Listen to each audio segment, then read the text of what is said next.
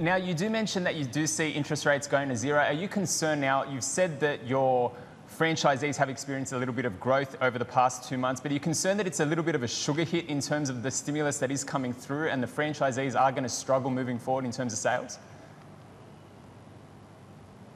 Yeah, my attitude is that it's difficult to get last year's sales.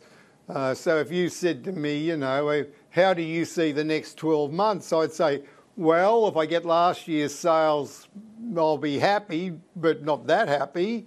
I don't see it being easy to beat last year's figures. It'll be difficult. But the fact that we've done a little bit better in July, August is like, oh, that's good. That's like a bit better than I thought.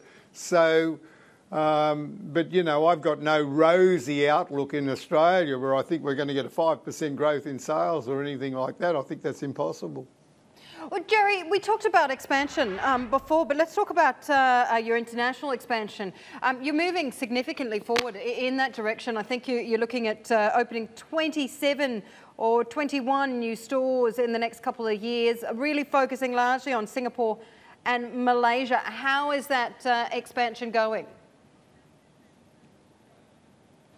Yeah, that's like we're pretty excited about what's happening in Malaysia. And then, you know, we've just come back from Slovenia, Croatia and Ireland, and we're opening a couple of shops in Ireland and another couple in Croatia. But the biggest move will be in Malaysia.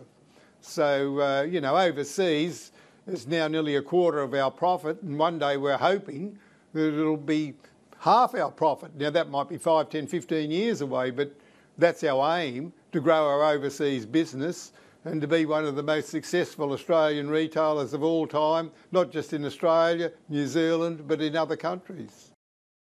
Hi, I'm Emily Tan, and thanks for watching CNBC. You can check out more of our videos by clicking on the boxes on the screen, and don't forget to subscribe to the channel for more. Thanks for watching.